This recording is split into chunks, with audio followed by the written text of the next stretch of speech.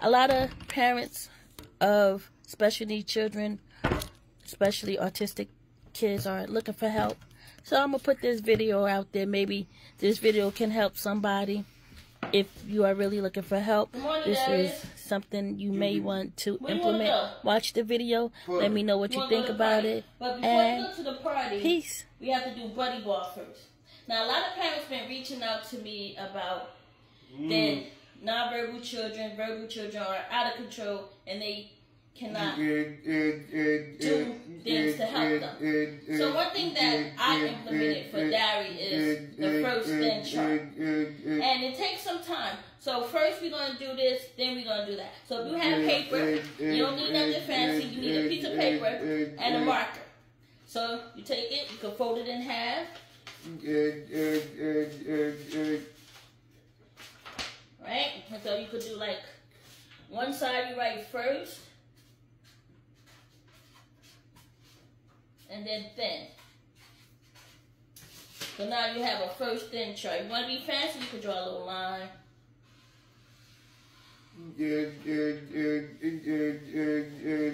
Alright, Darius. First we are going to go to buddy ball. Right? Buddy ball. I usually write it, but let's see if you write buddy ball. B-U-D-D-Y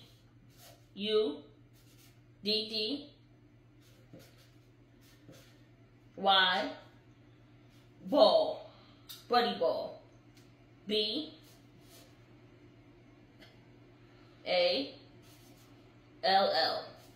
And then at the buddy ball, we're going to party. P-A-R-T-Y.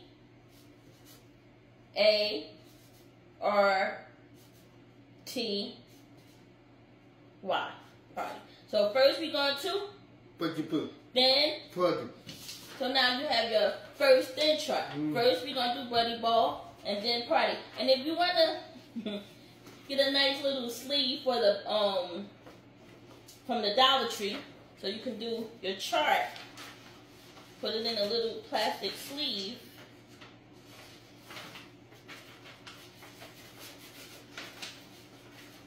Okay. Get in there, stop fighting me. And then you can write on here with a dry erase. So you can erase it. So you can say first, then, and then first we're going to have some breakfast. You want breakfast? Breakfast and then buddy ball. So now what we're going to do is breakfast and then buddy ball. So this helps him with...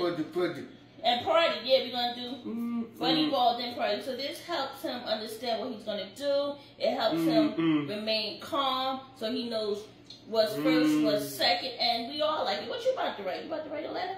So you can just use a piece of paper, put it in a sleeve, laminate it, or you can use a little dry erase marker, anything that you have in the house. And sometimes I do a list of things. So sometimes I write down, today is, what is today?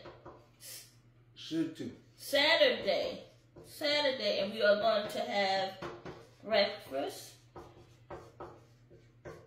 We're going to do buddy ball, party, and then home. So now we have a list of the things that he's going to do, and once we do breakfast, he can cross it off. You cross off breakfast. Yep, we put a little check there, and then we're going to have breakfast. He ready. I'm ready, Mommy. Okay, so those are some tips that you can implement. Very simple. Don't give up. It doesn't work that way. It doesn't, you have to give things time. Things don't happen overnight, so you want to keep on implementing. And you may say, well, my child is nonverbal and don't understand. There's a time that Darius was nonverbal and didn't understand. I thought he didn't understand. Let me correct myself. But you show them, you do it. You show them, you do it. So you show them, you do it. You show them, you do it. Okay, you guys are in the You guys are in the place to be You guys be good, be great. There's 24 hours in the day, so find a reason to smile. Words have power.